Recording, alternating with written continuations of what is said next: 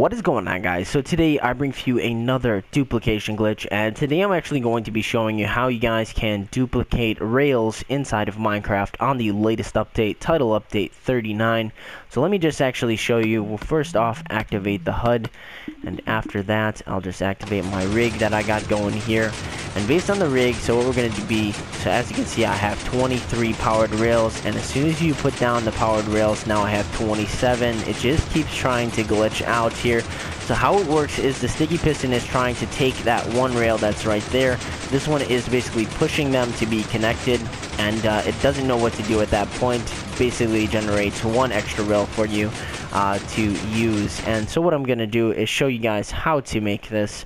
And the first thing you want to do is just put down one random block of quartz. It could be glass as well. Whatever you want to choose the block that you normally use, and put down a redstone comparator. And after that, just activate it. And what we'll do is then activate it using the lever.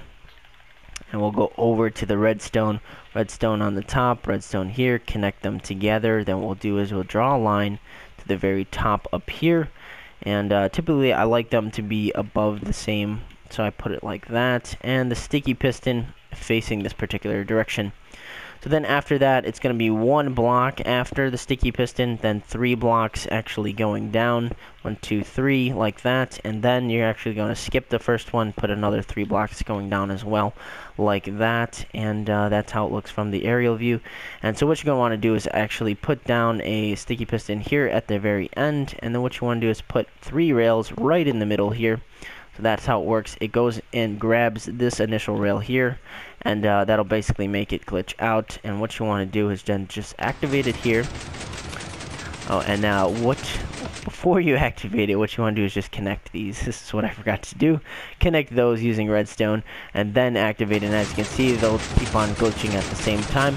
And then what you want to do is just place down the rail of your choice, and keep spamming L2 depending on what console you guys are on. What I'm going to do is just change, make sure that that's on survival, and just keep spamming the rail of your choice. I know that it will duplicate. As you can see, I have 35 now. I started with 31. Just keep on spamming L1 right here, and as you can see, these sticky pistons do disappear, and that's what's causing the glitch. And let me actually just show you guys an aerial view, just so in case you guys want to take screenshots of what it looks like, for the sake of you guys recreating this inside of your world. Like I said, this does work with any type of rail that you want to duplicate. But that is really about it for this episode. If you guys did enjoy, go ahead and leave a like and subscribe to my channel for more videos. And I'll see you guys in the next one. Alright, peace.